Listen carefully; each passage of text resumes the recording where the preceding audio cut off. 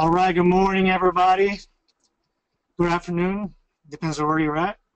It's a beautiful day here in San Dimas, California. Great day for a webinar. Thank you guys for joining us today. We have a great topic that we're going to discuss. My name is Ken Miguel. Here with me today is Michael Lugo, one of Bolide's top tech support engineers. How are you, Mike? Doing great, Ken. How's everybody out there doing? Great, I hope.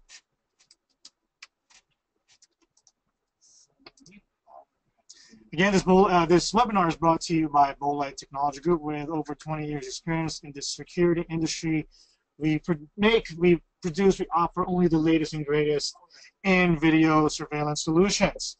So in this webinar, we're going to go back and continue our education on IP video and networking. I know this is a pretty broad topic. We can go many ways to present this topic. Today we're going to go over networking basics. We're going to have an introduction on networking, connecting the dots, meaning how to make all your hardware and software work together as a system, and some tips about IP CCTV networking. Also, IP analytics. So this is a topic that's very underrated.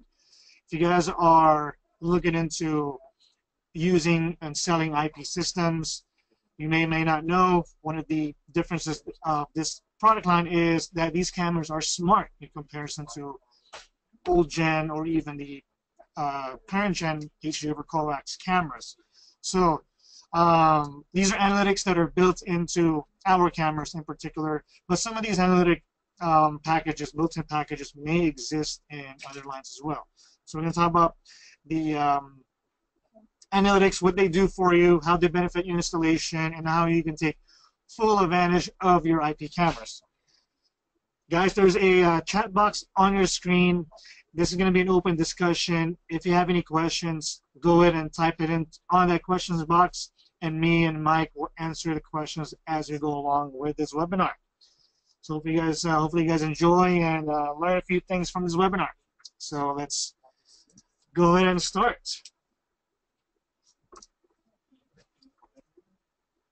So let's start with terminologies. Advanced network configuration. All networks, large or small, require specialized network hardware to make them all work. Every network must have the following: okay, client, server, network interface, router or switch. Some networks have advanced hardware and software. So Mike, what about firewall? What's a firewall? Yes, this is some real important stuff, especially if you guys are not familiar with networks too much. Firewalls can be a major headache if there is one on site and you're trying to get these cameras online. So firewall basically is going to block any connection coming in and from the network. That's exactly what it is. But it sounds like a firewall. It's blocking everything. So if there's an IT guy on site, you're probably going to need his help to better configure that firewall to allow access in and out. We have a question. What does Bolide offer as far as if you're talking about analytics? There's built-in analytics in our cameras. So we're going to go over those analytics later on in this webinar. So good question. Stay tuned. We'll go over that stuff. So firewall is literally a wall that prevents devices from going in and out, without authorization, right? Yeah. PoE injectors. So PoE injectors. This is another pretty important tool to be used in the network environment. Sometimes PoE switches are not always accessible. Maybe you need just one. A lot of PoEs on the market are only half and half. What I mean by that is an 8-port, 4-port PoE switch. So only 4 ports are PoE. You might need that 5th camera. You don't want to buy a full 8 because they are very expensive. If you don't know, PoE stands for Power over Ethernet. Yep. So what that's going to do is allow you to have a data connection and power over one UTP Ethernet plug. You know, of course, different cameras have different power requirements, so we're going to talk about what you need to buy depending on what equipment or cameras you want to use. Fiber optic. How does fiber optic kind of tie into all of this? So fiber optic is really important, especially nowadays and with CCTV and the way network and IP cameras are growing, for two reasons. One, speed. You're going to get the fastest speed possible by using a fiber backbone. The second is distance. You're going to be able to go a lot further than you would typically a UTP Cat5 backbone. So fiber on the bigger scale can be very useful. Okay. Power over coax. This applies to upgrades of older analog systems that have existing coax infrastructure, right? Yep. And this is big, especially in the smaller scale. A lot of people are getting away from their older coax analog CCTV and they want to go IP. Sometimes those cables are ran in the wall and you have no access to get them out or get another cable in. So these are very useful and helpful tools. Yeah, so there's a way for you to keep the cabling intact and be able to upgrade them to IP using a specific accessory. Yep.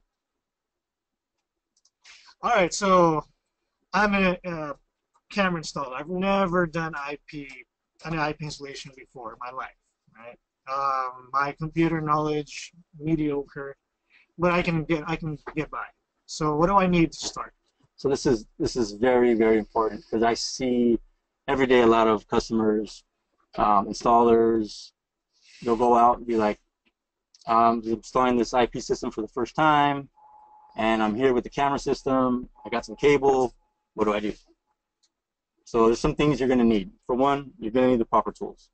Make sure you have a CCTV tester. Most cameras nowadays do have a service port, so you can do adjustments. Believe me, it's going to make your day a whole lot easier.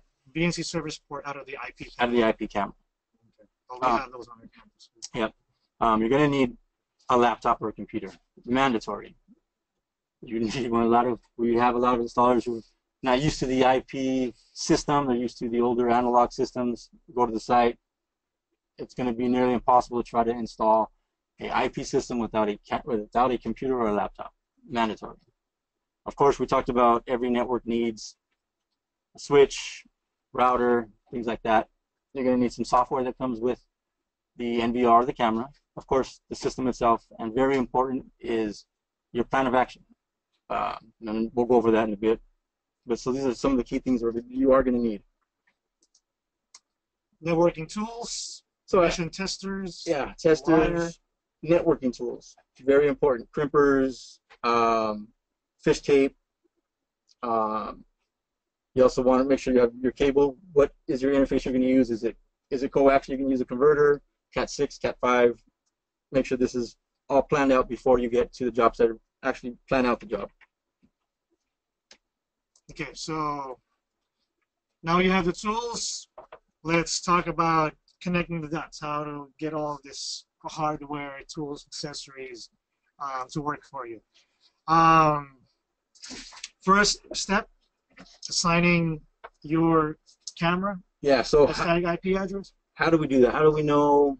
I explained talked a little bit about preparing your install, writing everything down. How do you know what IP scheme you're going to use? How do you know what's your gateway? Things like that. So, like I said, you're going to need a computer. It's mandatory.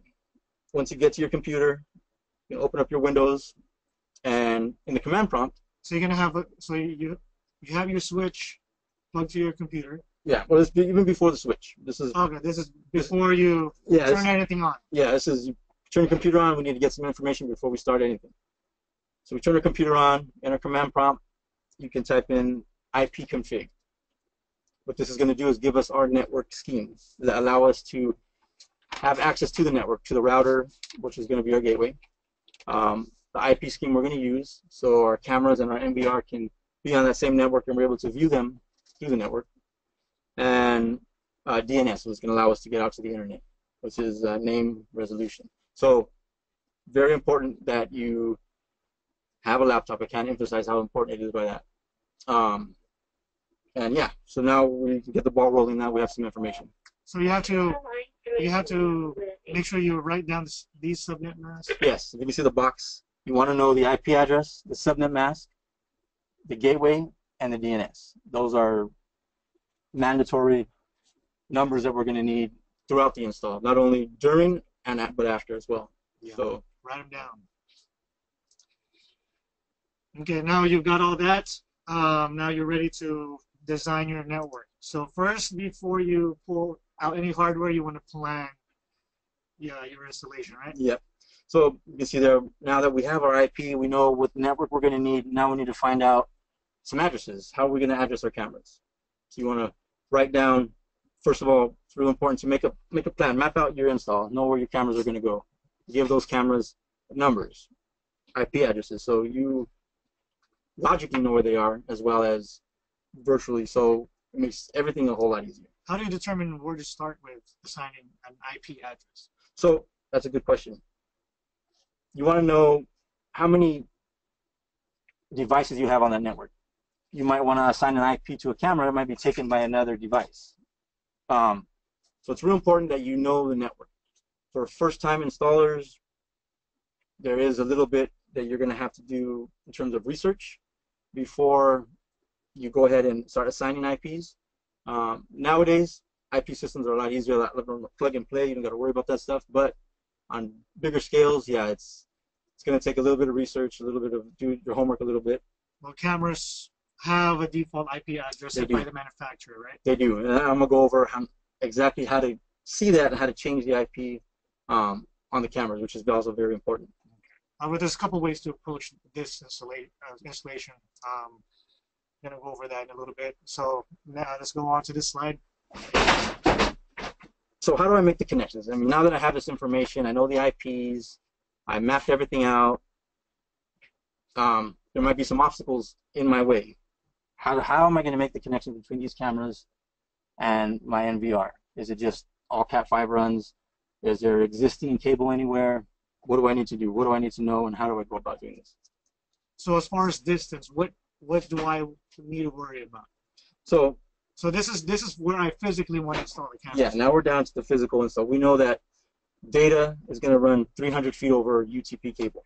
A little further for Cat6, but for the most part, rule of thumb, 300 feet. Is that how far a PoE can transmit? Yeah, but that's data period on Cat5. Okay. A data run's going to get you 300 feet. Now power, that's a different story. We're talking just data right now. Like we talked a little bit earlier about Ethernet power over coax. Maybe there's an existing coax that's in the wall that can help you get to that camera. Can we utilize it? So these are things you got to take into consideration when planning your job out and running these cables. Also, you want to plan this out. Thinking about, well, there's two scenarios involved, right? So one would be a smaller system, what we call a small business type system. You're from 1 channel to 32 cameras, right? And a second scenario would be your larger system, which is 32 channels and above. Yes. And you want to decide where your head end's going to be and where your camera's going to be. Yeah, definitely. And this is real important in terms of selecting what devices you're going to need for the install. What accessories do I need, and what inputs do I need on devices that I get. Okay, so some of the accessories that might get involved as far as the physical installation is concerned would be? So for sure, we talked about every network is going to need a router or a switch. So we have a router, your switch, typically that's already going to be on site unless it's a fresh install. They have internet already, they have a router. So your PoE switch, if you're not using a non-PoE NVR, so it means you have a separate PoE, there's some interface connections that you can have on your PoE switch that could come in handy. Let's talk about larger scale. Fiber backbone. You want to make sure that there is a interface that's going to interface the fiber backbone into your switch, because there has to be some way to communicate between those two interfaces. I talked about some of the switches only having half the ports being PoE. Situations like that, PoE injector. And we're talking smaller scale, of course, smaller business, 8 cameras or 8-camera system, but they only have 5 cameras. And so you buy a 4-port PoE, you're not going to buy another whole PoE switch, you can just buy an injector, plug that into your router, and you're in the same. You're in good shape. So we talked about knowing what it is you're dealing with in terms of limitations of the cable you're using, limitations of the distances between the router and your cameras. So don't go, install a camera 500 feet away knowing you're not going to get that far with regular Cat5 cable. You're going to put yourself in a bind. So make sure that you know what it is you're installing. IP systems, we know how far data can travel using Ethernet. Does power have the same restrictions? So that's very important. We have installers go out, install PoE cameras on the switch. Like I just talked about, it going 500 feet. They're like, well, doesn't the PoE provide power? It does. And we said data 300 feet. But how far does that power go? That power you start to lose the further you go. There's certain tools you can use. We have converters, step-down converters from 24 to 12, so you can use a 24-volt power, run it what you need. The camera's only 12, so at the camera you can supply a 12-volt step-down. That'll work. We have a few examples on how to make all this work, right? Yeah. That is if you're running cameras that are more than 300 feet. More than 300 feet, yeah. Okay. So one of the accessories that you talk about is Ethernet over coax? Yeah, so here's Ethernet power over coax is not just for an existing run that's already there of coax. You want to use that coax. Now, in terms of distance, this can come in handy because this will get you 1,500 feet out of a run rather than 300. So you're looking at 5 times the length for using this device. There's situations where you have to have that camera down a long driveway or the other side of a warehouse. How are you going to get the data over there besides not adding another switch, something like that? This device here will not only inject power, it'll get you the 1,500 feet, and it'll get your data all over one device. So this is something to keep in your back pocket. And it's very simple how it works. There's a pair for every one you get. Camera end and recorder end? Yep. Cat5, Cat6. It's really important when you're using existing cable, you want to make sure that it's 75 ohm at least. A lot of old installs, you want to use that existing coax, and it's only like 50 ohms. You're not going to get the distance that you want out of a 50 ohm coax. So it's real important. You want to make sure that it is what it needs to be. When are you going to need an Ethernet, or when are you going to need a PoE injector? So yeah, once again, the PoE injector, 8 camera system, but they only have 5 cameras, and you bought a 4-port PoE switch. You're not going to spend $200–300 on another PoE switch. You can just buy an injector for that one camera and plug that into your router, and it'll do the same. So ports that don't have built-in PoE. Correct. And it's real simple how this works. This can go directly to your router if need be. It doesn't have to go through the switch. So your ports are full on the switch. You can go directly to the router, directly to whatever network interface you're using. So that's pretty key. Ethernet over coax converters? So this is very similar to the power over Ethernet, only that this does not provide power. Very cost effective. Now, this is if you're using coax cable. If you're upgrading an analog system, correct. There's the accessory, right? Yep. There's a big difference though between the two. Is that so you're going to treat this like if it was UTP. So you're going to only get 300 feet out of it rather than the 1,500 because there's no power going through the device. So you got to treat this like regular UTP cable in terms of distance. So remember that. Well, those are accessories that you got to use if you're running lengths that are further than what's recommended. Yeah. Or you want to use coax. If there's additional steps that you have to do to make all this stuff work. Correct. But if you're running your cameras at a reasonable distance, under 300 feet, Yeah. you can just run pretty much network cable from the camera to your switch. To your switch. And so, And if it's, we talk about our scenarios about small system, keep in mind, this all sounds complicated, but our NVRs have built-in PoE, and they are plug and play. yeah, and that's, So you won't need a switch. you don't need hardly any of the things that we've been talking about. You just plug it in and ready to go. So, Yeah. but that's not always the case.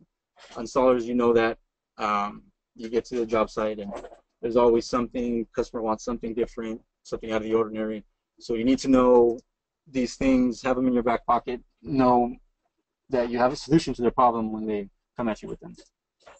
Okay, so after you've actually installed the camera, physically wired them up, whether you're using accessories or not, to a switch that's connected to your network, what's next? So now the physical part's done, and now it's the part that a lot of installers for some reason are intimidated by or don't want to deal with, and that's the actual programming of the cameras, programming the system. And so hopefully we can help you guys out a little bit, show you that it's not as difficult as you guys might think it is, or as intimidating as you guys might think it is. So we'll go over some of the steps and how to go about doing some of these things. Okay, so what are we going to start with? So once again, very important, you need a computer and make sure that it's running the Windows OS. A lot of people only have Mac. Nowadays, a lot more things are Mac friendly, but you want to make sure it's Windows because you know that it is going to be Windows friendly. So it's just to be on the safe side, have a Windows laptop computer with you, or at least one on site. And so once again, you're going to need the CMS, which is the software that comes with the NVR cameras, whatever. There's also going to be, and this is across the board, any manufacturer, you're going to have an IP search tool. There's got to be a way for you to find those cameras on the network and be able to change them in one place. So this is a piece of software. This is software, and this will come with your camera or NVR or whatever it might be. It's always going to be, a lot of installers throw that CD away. And, you know, it's, thank God our website has our software. Some don't, some it might be hard to get, and then you're in trouble. So save that software. Yeah. As a manufacturer, we send you that disc for a reason. Don't throw it away. And then a web browser. And a web browser. What kind of web browser? Firefox, Internet Explorer. I think nowadays it's a lot more friendly in terms of Firefox and Chrome, not just Internet Explorer. Those of you who've been doing CCTV for a while know that Internet Explorer was the only way to do it before. ActiveX was the only way to see the cameras.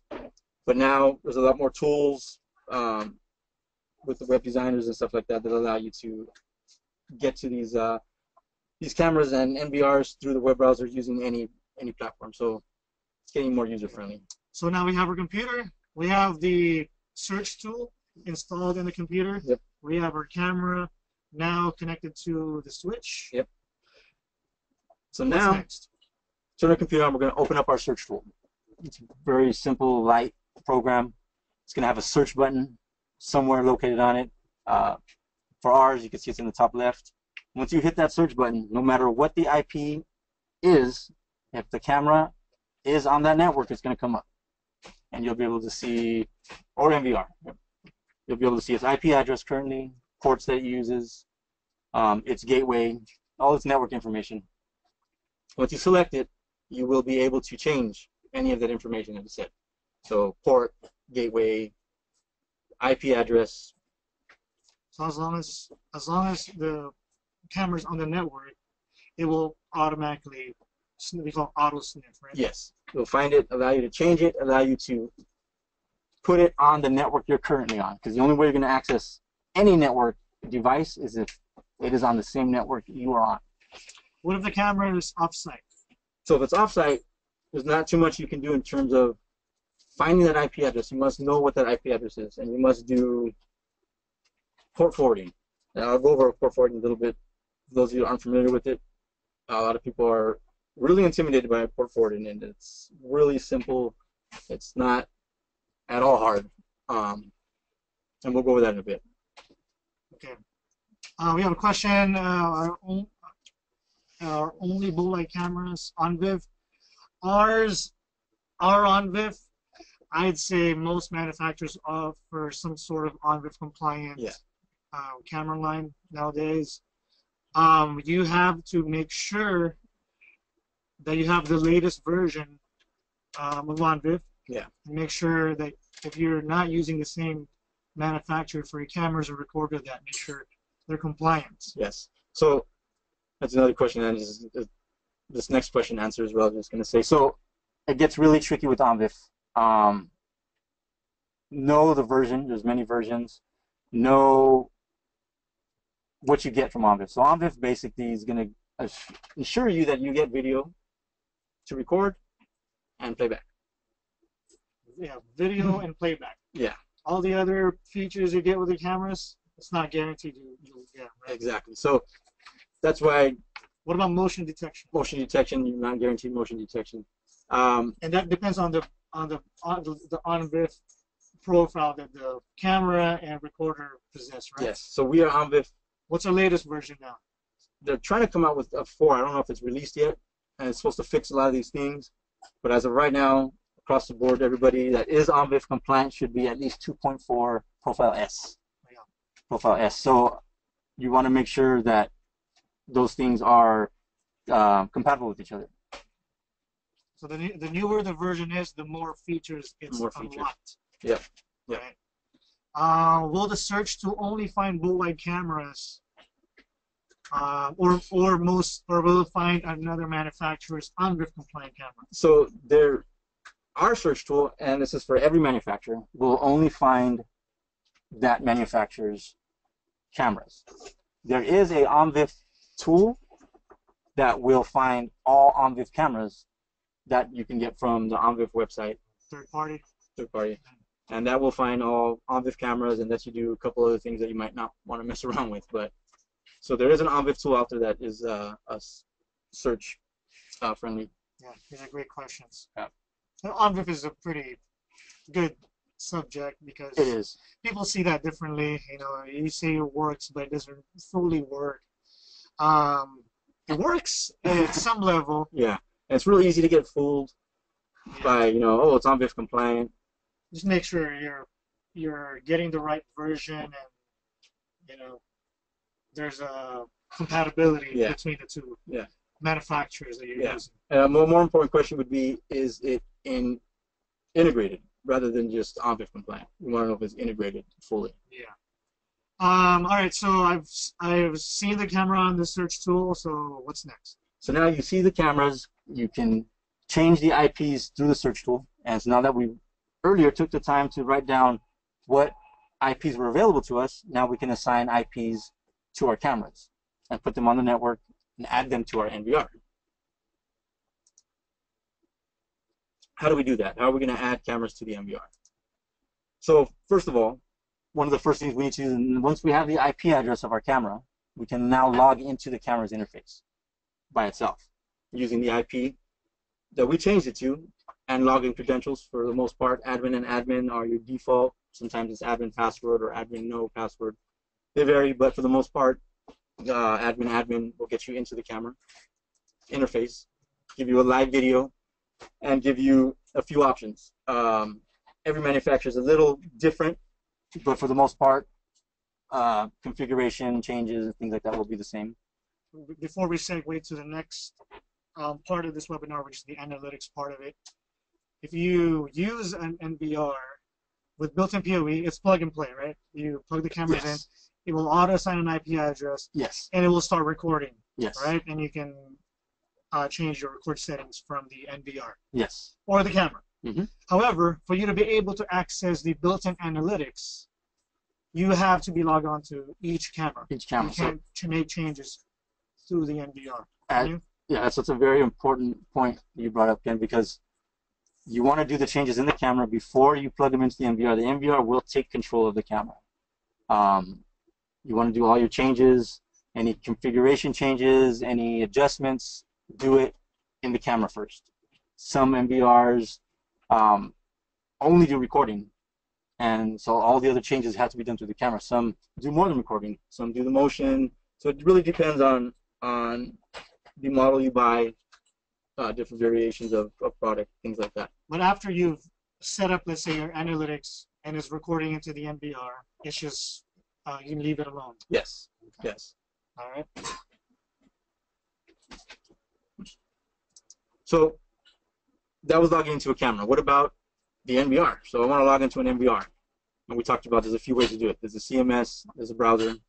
This is still on the browser, and this is what NVR looks like. So very simple. You need the same login credentials, IP address. Once you get in, you'll see here that there's a camera section and also a network section. This is where you'll be able to add cameras to your NVR. You'll also be able to make network changes, ports. I missed talking about ports earlier. It's very important to know, as well as the IP address, know the ports that you're working with. And I'll get into that when we do port forwarding, because that's what's going to allow you to access your devices outside of your network. So when you, if you physically plug the cameras to the NVR, it will auto-assign an IP address, and it's going to register it on the NVR. Yes. But if you have cameras that are not on the NVR's actual built-in switches, then you have to add them here. You have to add them here, yeah. And so every manufacturer is a little different, and oddly saying they're the same. So you can do, some of them have a search tool that will automatically find any cameras on that network. We had a question earlier about what if it's ONVIF compliant and it's certain manufacturer's NVR. Is it going to find that camera? In this situation, yes, as long as it's on the same network as the NVR. You'll see it come up. That doesn't mean that it's going to work. It'll find the camera. If it's not ONVIF compliant, it will not make that connection. So a couple things you got to, once again, a little more homework you got to do in terms of compatibility and things like that. One scenario would be, we have a 32-channel NVR, right? Yeah. This NVR can run 32 cameras, but it only has 16-channel PoE. Yes. So the other 16 channels, you have to use a switch. You have to use a switch. And this is where you add, this is how you add them. This is how you add them. You can see this very simple. There's a plus on the menu. You hit the plus. It's going to ask you for very simple network address, port number, username, password. That's it. Very simple. Very easy. Very user-friendly. So we have a couple NVRs. Another NVR we have is a non-PoE NVR, which is strictly you need your own PoE switch to get that going. How does that work? Is that any different than a plug-and-play NVR?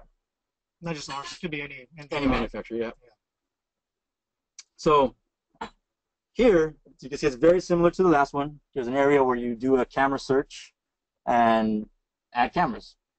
Even though it's non-PoE switch, it still does an auto search and an auto camera sniff, and it'll find them for you. So it's very simple. It's nothing to be intimidated by, to have to add cameras and any of that stuff. The only difference is you assign your own IP here rather than the NVR do it for you. Basically, that's it. We have a question. Can we remotely access the NVR and program the cameras through it? Or do we need port forwarding set up for each camera in order to modify remotely? That's a good question. So port forwarding does have to be done anytime any offsite configuration or access is going to be done. But you do not have to have every camera port forwarded if there's an NVR on site, as long as that NVR is on the same network as the cameras. For instance, you can see in the picture there that their subnet is 192.168.3. You can also see every camera listed on here also has that same subnet. So I can, this is actually our demo as well. So you can log in right now to that IP address and see these cameras online, even though they're not a 7.2 address, because we're only accessing the NVR and the NVR is accessing the camera. So to answer your question, yes, you can do it remotely through the NVR without port forwarding done to the cameras. So the rest of our viewers, what is the definition of port forwarding? So port forwarding, we talked about a firewall earlier. A firewall is a device that blocks access in and out of a network. Any router is a firewall. So in order to get through that firewall, you need to have basically ports open. Think of it as a a hole in a wall to get through.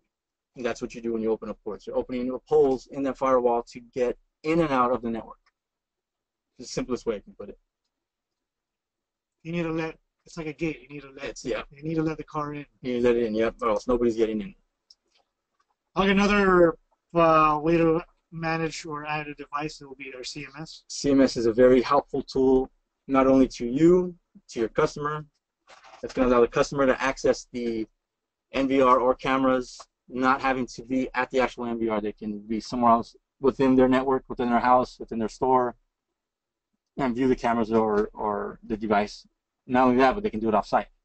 It's going to be a very useful tool for installers because they can log into the camera or NVR remotely and do configuration changes and not have to have someone go out to site, waste time, going to the customer. You can do it all remotely. So that's pretty much it, right? I mean, now you're up and running. You're up and All you running. have to, so your camera is already streaming. You have an assigned IP address for it. So you just set record schedule and you're ready to go. Another thing about the CMS is you can also use it as a recorder. We don't recommend doing that unless you have a full dedicated computer with maybe one camera. Yeah, but it can be done. Maybe a backup. You can use it as a backup, remote recording, things like that.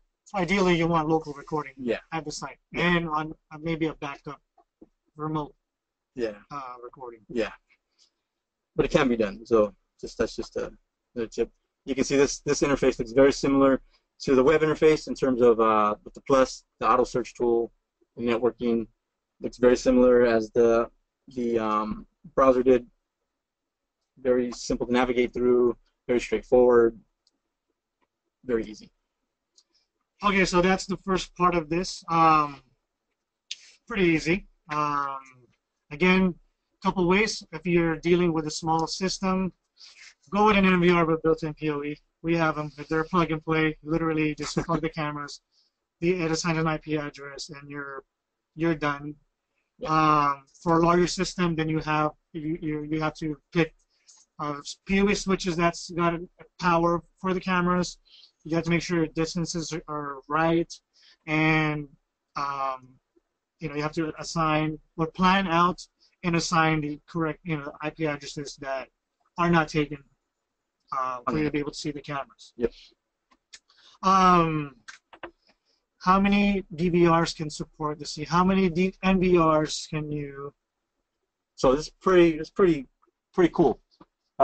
Especially with our newest line that came out, the DVRs and NVRs you can have on the same CMS, so you can have as many as you want. So if you're an installer, you can have all your installs on there, DVR or NVR. Or if you had a customer that needed both, you'd be able to do that with the CMS and have them both simultaneously be looked at. But it's going to eat up maybe your RAM if it's too many cameras. Yeah, right? Yeah. Like I said, it can be done, but it's recommended not to be recording and viewing all that stuff on one. Yeah. So let's move on to IP analytics. Okay, so why are you paying more money for IP cameras, right? So a couple of reasons. Number one, you're gonna get the only way to get ultra high definition would be to go IP. Ethernet over coax now is up to 2 megapixel, I believe 1080p. If you want to go further than that, or you want a 4 megapixel, 5, 6, and so forth, you can only achieve that using IP camera. Aside from resolution, there's also other features that you're paying for that you may or may not know. One of them that's very underrated is built-in analytics in the actual cameras themselves. Each individual cameras have built-in analytics that you can use, that you can set up individually, and if you use them, you're taking full advantage of the cameras, and your customer and you guys will be benefiting from these analytics. An example would be our cameras. There's 4 or 5 built-in analytics to each cameras, and we've had them in our new generation and the last generation of our IP cameras. So people didn't use them, or maybe not know about them. Yeah. It could not be a Bolide camera either. It could be another manufacturer. So let's go over analytics. So what are the analytic packages that are typically available, and how to access them and set them up? Okay, so let's go to the first one. Will be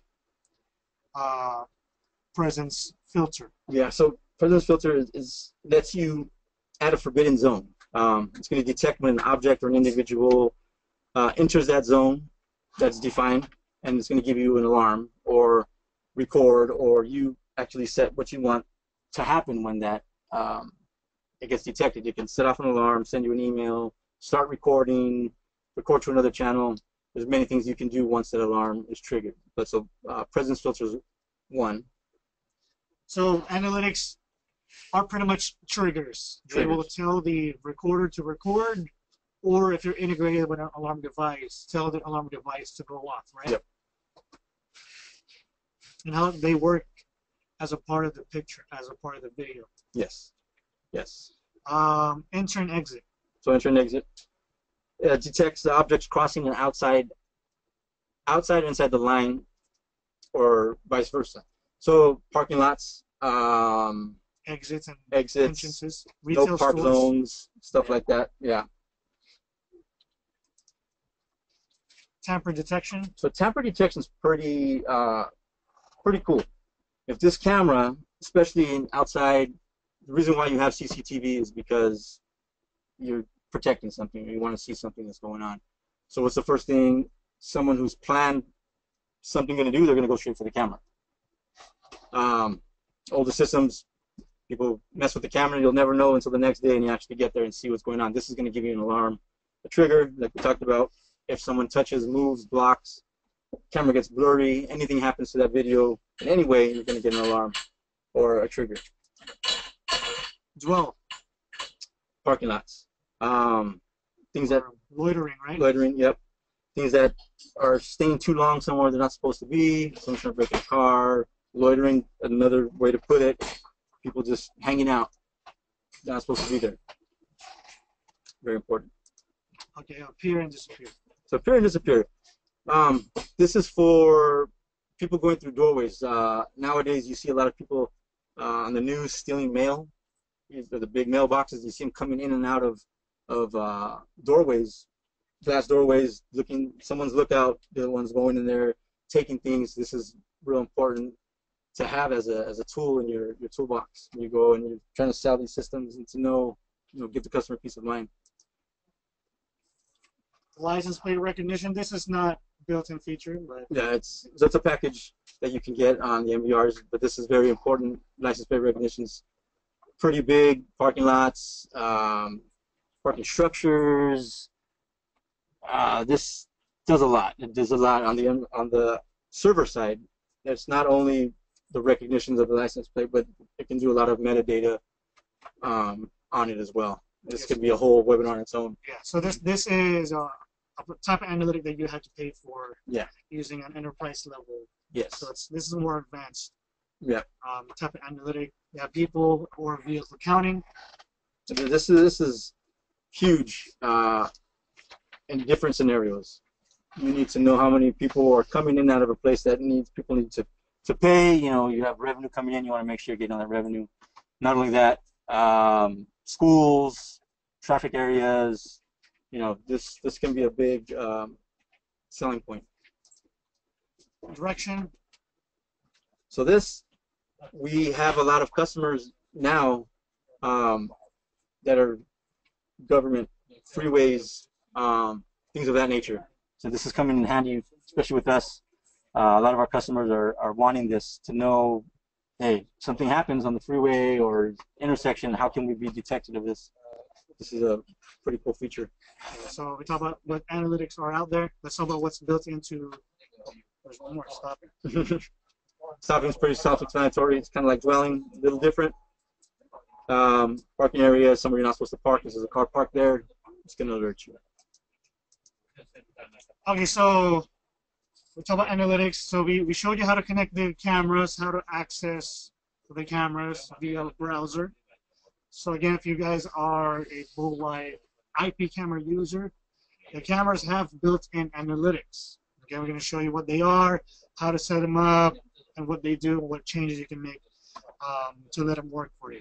Yes. So how do I get here? So I would need to log onto the camera. Log onto the camera's interface. This is actually our H.265 Yes. 4 megapixel line. Yes. And so you can see that not only does it do the analytics, this is stationary object.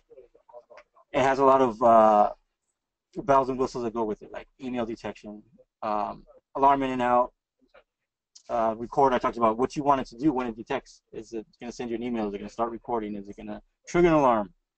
How long do you want it to record? How long do you want it to trigger that alarm? How long do you want a particular thing to happen? It allows you to do all these things rather than just motion detection. It's just going to send you a simple alarm. This gives you a lot more leeway with a certain.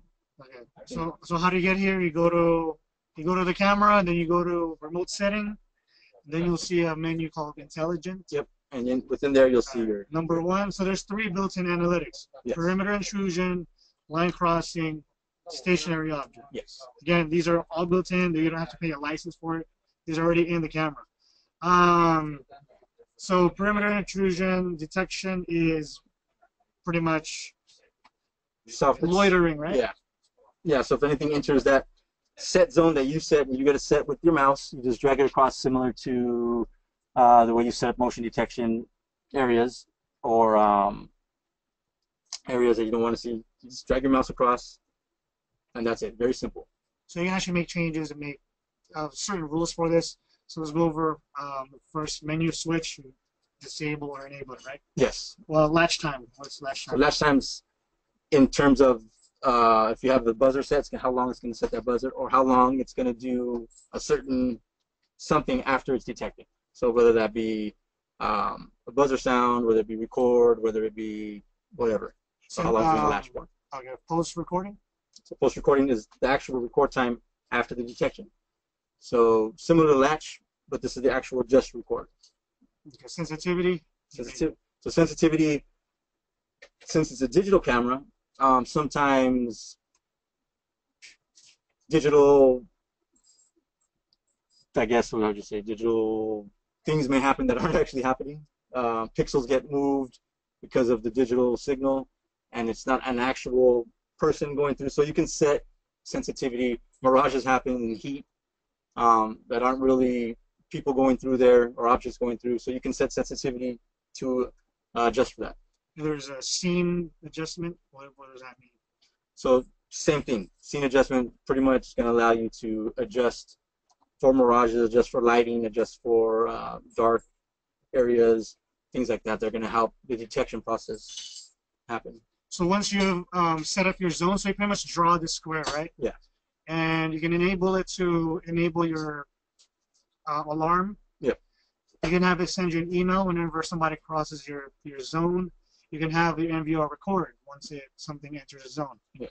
You can actually change rules, right? So you can have it. You can have an object going from one direction to the other. Correct. Or the other way around. Correct. So you can actually set up some sort of direction, false direction trigger. Correct. And to know what we're talking about, you see the A, B letters within the set area. How do you want that trigger to happen? Is it from B to A, A to B, and you can see that the B to A to B letters on the screen. You can set, maybe you only want one way to be detected. It allows you to do that. So it is very useful for retail environments. Yes. Anytime maybe you want to survey what kind of activity, a section of that store is getting, Yeah. Okay. Employees only, stuff like that. The next would be perimeter. So perimeter detection. I think I spoke a little bit earlier about perimeter detection with the server. Or is that the same thing? Kind of. Stationary object detection. Yeah, so the label is wrong. So stationary object detection is a defined perimeter. If anything moves from that, an object, it's gonna tell you. So if you have I don't know. So if somebody's not supposed to be in that area for 10 seconds, it's gonna send a trigger. Yep. And same menus. Same menus. It's just a couple down. You can change your rules if you'd like. Yep. And then you have what we call tripwire, line crossing detection. So this is pretty much a line across the screen that you draw. Yeah. And the key thing with the analytics, rather than it just being motion detecting, is the rule. You can set the rules. It's not just going to go off if someone walks through from the left to the right, from the front door to the back door. You know, you might allow that to happen, but if someone walks back in, then you'll get a trigger. Yeah. So it's different. It's different. You can set this tripwire at an exit and an entrance. Yes. For again refill. Yes. Pretty much any entry and any exit, you can have this set up where somebody's not supposed to enter door or entryway. Then at least you have the events recorded. Yep. And pretty important, you can only add one tripwire or one dedicated area to a camera. So you can't have multiple tripwires on the same camera. So that's important to know. If you want 2 tripwires, you're going to need 2 cameras there, or another software running the second tripwire. Okay, so that's going to be it. So those are the 3 built-in analytics specifically in the Bolide IP cameras. If you're using another manufacturer, check what they have in the camera. Most likely, if you're using an IP camera, it's got some sort of built-in analytic. Use ours. And that does it. So we went over how to plan out a network, your IP address for IP cameras, how to connect them, how to log onto the cameras, how to set them up for recording, the whole bit today. That does it for our webinar. If you guys have any further questions, feel free to keep typing on that questions box. I'd like to thank everybody for joining us today. Hopefully you guys learned something. I found this topic interesting. This webinar was also recorded, and we'll send you a copy of it to send, or so you can watch it again whenever you like. We have a YouTube channel, Bolide, type in Bolide Technology Group North America, and you'll find this webinar as well as our other monthly webinars and short videos of tips in regards to CCTV, how-to videos. Visit us on our Facebook page, like our posts on there. We have a lot of pictures and events that we're doing, and also our website, www.bolidecode.com. Email us at my email or sales@bolidecode.com for information on our newest IP solutions with built-in analytics and the rest of our video surveillance lines. Again, I want to thank everybody, and hopefully you guys join us for our next webinar. Thank you, guys.